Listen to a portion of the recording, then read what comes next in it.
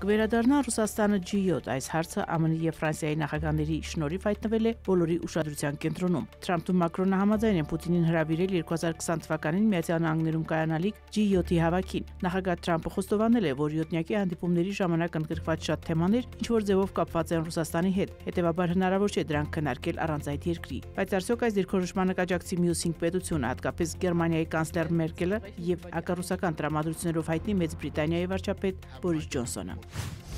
Սիրիական եւ ռուսական զինված ուժերը Իդլիբում են, որը վերջին 5 տարում ջիհադիստների հսկողության տակ էր։ Իսլամիստների տրամադրության տակ տասնյակ հազարավոր ծայրահեղական զինյալներ են, որոնք դեռևս հսկում են համակարգի մի մասն ու Հալեպի արևմտյան շրջանը։ Միջազգային հանրությանը անհանգստացրել է վերջերս New York Times-ի հրապարակած հոդվածը, որտեղ նշվում է, որ Իրաքում եւ Սիրիայում իսլամական պետության գրոհայիններն ակտիվանում են եւ նրանց ռազմական բյուջեն հասնում է $400 միլիոն։ Գրենլանդիայի արկուվաճառքի վերաբերյալ քննարկումներ չլինելու պատճառով Դանիա այցից նախագահ Թրամփի հրաժարվելը ցնցել է դանիական տակավորական ընտանիքին։ Պաստորեն ԱՄՆ նախագահը չէր կատակում Գրենլանդիան գնելու հարցում։ Լրատվամիջոցները պարզել են այդ գործարքի պայմանները։ Միացյալ Նահանգները պատրաստ է Գրենլանդիայի իշխանությանը տարեկան վճարել $600 միլիոն,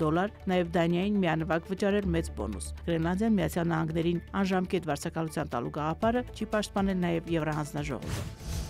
Իսպանիայում սանիտարական ահազանգ է հայտարարվել։ Երկրի բնակիչներն ահաբեկված են մահացու վարակից, լիստերիոզից, որի օջախը Անդալուզիան է։ Ենթադրվում է, որ բացիլը տարածվում է տեղական արտադրության մսամթերքից։ Գրանցվել է վարակի 130 դեպք, սակայն 500 մարդ սպասում է ստուգումների պատասխանին։ Լիստերիոզը ազդում է նյարդային համակարգի վրա եւ վտանգավոր է հատկապես հղի կանանց, նորածիների, տարեցների եւ թույլ իմունիտետ ունեցող մարդկանց համար։ Մարիամ Խիթարյան, Լուրեր։